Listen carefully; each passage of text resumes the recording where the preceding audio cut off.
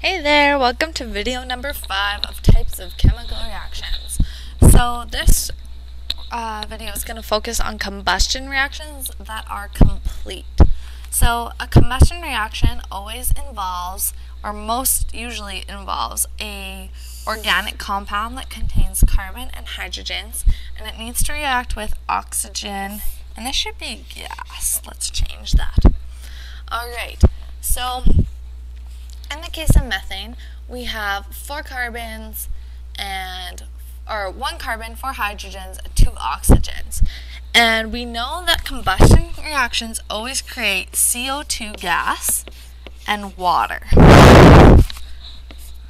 So when you start your car, it's going to burn gas, which is an organic compound. And if you look out your tailpipe, it's actually releasing carbon dioxide gas and hydrogen and vapor water in usually the gas form. So that's what you're actually seeing. This is what's happening in your combustion engine in your car. So we need to balance this. Let's balance the H's first. So I can see here I have 4 hydrogens. So I need to double this molecule to get 4 hydrogens. And now I can see on this side I have 2 oxygens here and I have 2 oxygens here.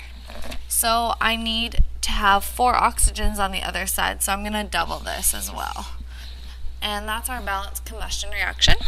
So now our next one is this molecule here, and it's also an organic compound reacting with oxygen, so we know this is going to be a combustion reaction.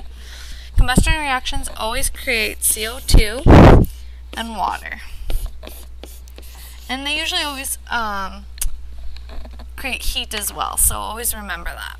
Now on this side we have, it looks like 6 oxygen here and 6 oxygen here, so that must be a total of 12. So let's add 6 here and let's add 6 here. I'm sorry, I lied to you. There's a total of 18. So this molecule right here has 12 by itself, 12 oxygen, and this molecule has 6, so that's 18 altogether. And then here we have as well 12 oxygen, and here we have 6 oxygen, so that's perfect. We have 18 on both sides. And let's look at the hydrogens to see if they're balanced. Well, here I have 12 hydrogens, and it looks like here I have 12 hydrogens as well, so this is a balanced reaction.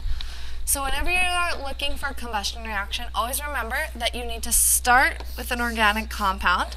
It's always going to react with oxygen to create carbon dioxide and H2O vapor. Now this is a complete combustion reaction. If you want to learn about incomplete combustion reactions, look at the next video. Thanks guys.